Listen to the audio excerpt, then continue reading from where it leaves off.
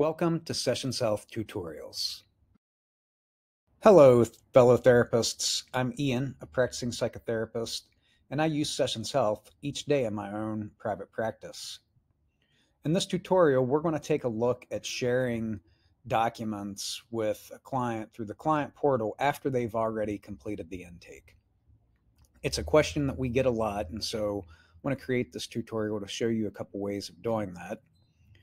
The first way, you would just click Account Settings, go to Portal, and if you scroll down, you'll see Shared Documents. Any documents that you want to be able to share with all of your clients at any time through the client portal, you can just click Add and upload that document, and then it'll be part of your shared documents, which you can then share with any client through their client portal. And so let's take a look at how you would do that. You just go to Clients, select the client that you want to share that with. You go over to the Portal tab.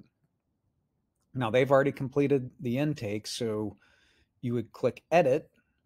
And then if you scroll down to these shared documents, you'll see all of the shared documents, and any documents that you've added just for this client will show up here. And if you want to share anything with them, you can just click this checkbox, and then that's going to get shared with them through their client portal. And that's just for this client. So if you press save at this point, you're going to get a prompt that you're going to share a new document, and they're going to get an email. You can customize this to say whatever you want. This is a variable that shows them a link to your portal, so you probably want to leave that alone. And then when you click save, they're going to receive an email that they have a new document to fill out.